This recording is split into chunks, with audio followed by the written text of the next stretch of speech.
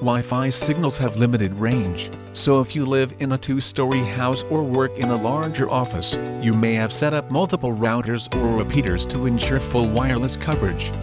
Sadly, Android handles the transition between networks pretty poorly.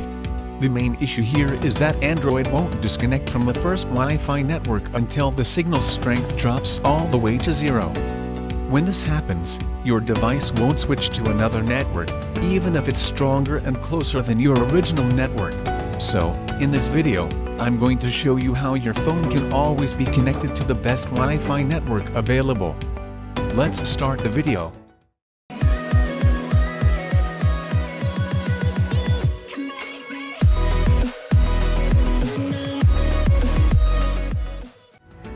The first step to make Android to switch to the best Wi-Fi network is to install the required app in your phone. So, go to the Play Store and search for Wi-Fi Swish.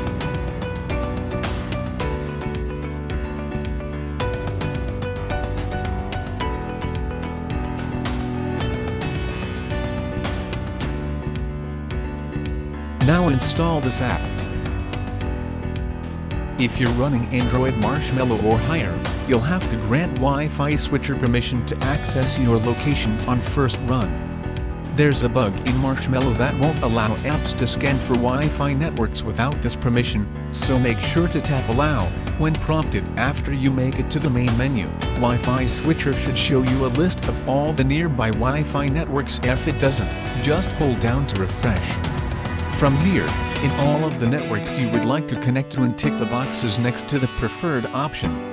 Wi-Fi switcher will ensure that your device only connects to the networks marked as preferred from now on. Now, tap the three-dot menu button in the top right corner, then open the settings menu. From here, use the slider next to the switch range entry to set a signal strength threshold.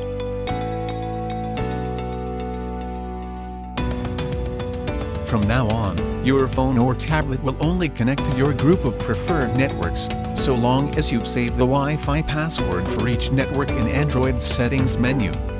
This makes sure that your device doesn't struggle to connect to a nearby learned network that never has decent signal strength. But the best part about all of this is that Wi-Fi switcher will start looking for a better network as soon as your signal strength drops below the threshold you set. When that happens, your device should automatically switch over to the best available network.